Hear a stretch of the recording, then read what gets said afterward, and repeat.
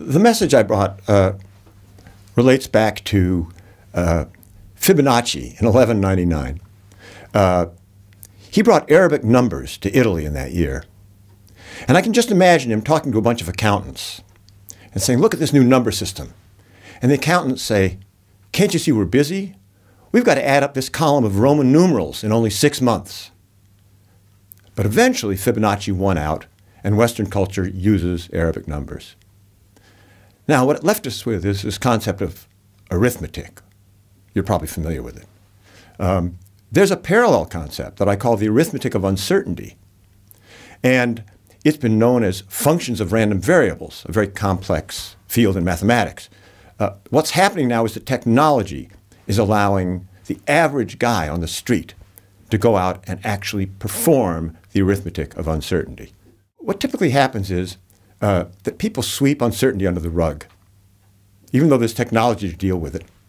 So when a manager faces some uncertainty in a future forecast, they typically use a single average number to represent demand for the product, or the price of oil, or how long it will take to finish a project. This leads to what I call the flaw of averages, and it has very serious consequences. If you consider a drunk wandering back and forth on a busy highway, whose average position is the center line, then if you tried to forecast the state of the drunk based on his average position, you'd say he's alive. But on average, he's dead. So the flaw of averages affects us in many walks of life, and we simply haven't had the tools available to the common man to do this sort of analysis until now. We're finding now that managers are beginning to pick this up. It's been a steady, continual progression, but a very dramatic recent breakthrough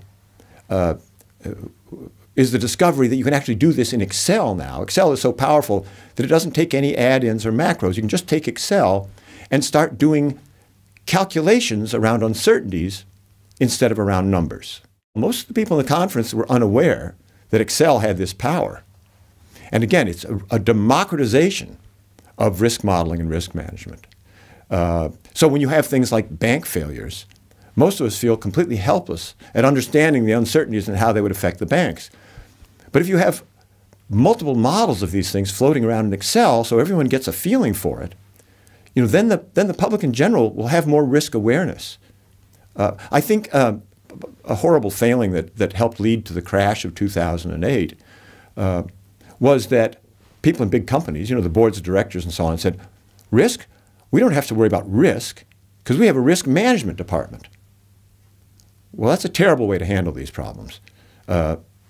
Top-level management has to understand the implications of uncertainty and the implications of their mitigating actions against uncertainty.